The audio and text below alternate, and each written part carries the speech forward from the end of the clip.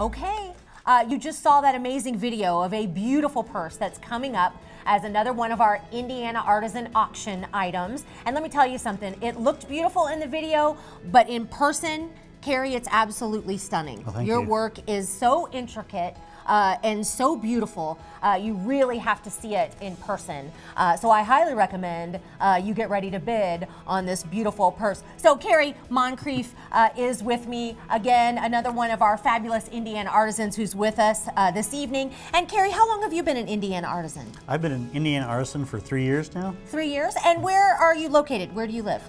Just down the pike in Newcastle. Oh, in Newcastle, so another nearby artisan. That's fantastic. So Kerry, I understand this was kind of a journey for you. Like what you make now, what you create now came from kind of an initial desire to learn more about your Scottish heritage. Is that right? Yep, that's correct. Yep.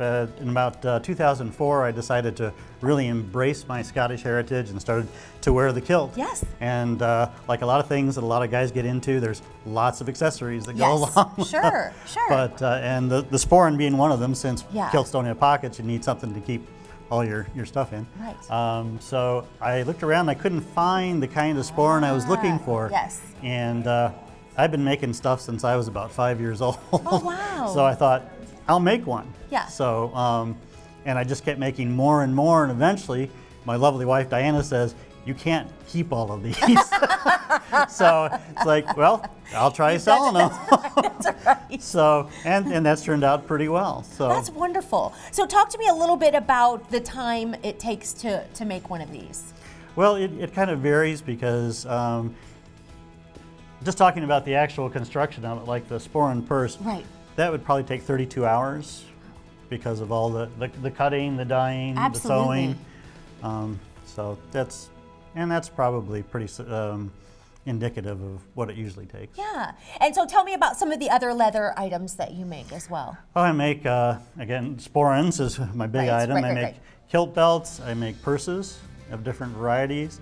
I started making guitar straps too, some card holders, keychains, just a variety of different leather stuff. That's wonderful. Now the guitar strap is available online right now. So if you go to the Telesale auction online, you can bid for the guitar strap there, but the purse is coming up in just a few moments. So you're gonna wanna get those fingers ready and call in and bid on that amazing item from another one of our fantastic Indiana artisans. Kerry, thank you so much for being here this evening and sharing your wonderful art with the rest of us. Thank you, Michelle. Thank you so much. All right, we are heading back to somebody. Oh, it looks like Sarah. Yep, we are getting ready to auction off this amazing purse. So you'll want to get on the phone right now.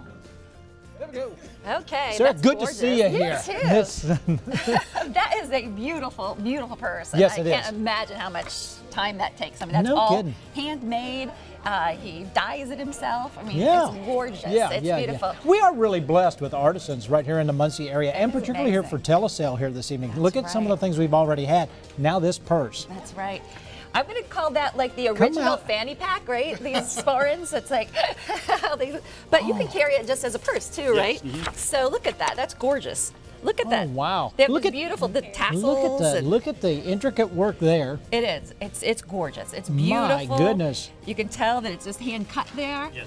And what is this? What do you use here That's for called like? a concho, and that's just a way to secure the flap. Oh, I see. So you're between pulling like right, this. the Yeah. concho and the bowl. Yeah. And it looks like it would be very comfortable to carry. I mean, that's nice and soft and It very, is very, really yeah, soft, very really pliable. soft, My yes. goodness, yeah. And that color blue is gorgeous. I mean, that's so pretty. And you dyed that yourself?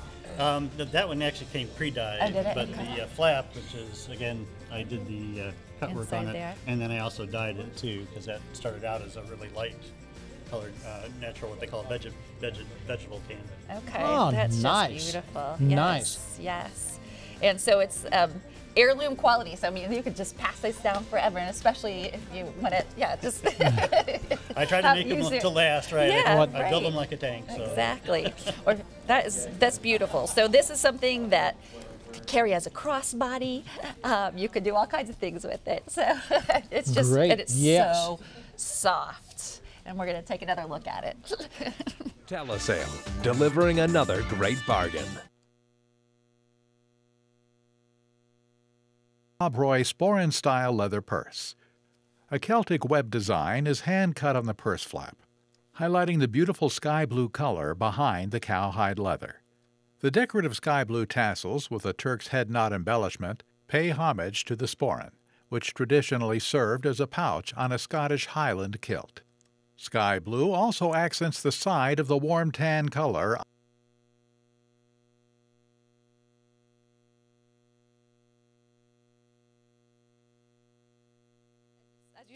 You can see close-ups when we show those videos, but I was just kind of playing with it when we were standing here waiting and opening it up, and there's plenty of space in here, and it smells so good. Yes. I was sniffing it a little bit ago. So it's really, really good leather too. It's really lovely. And how long have you been making these? About 15 years now. 15 years, wow.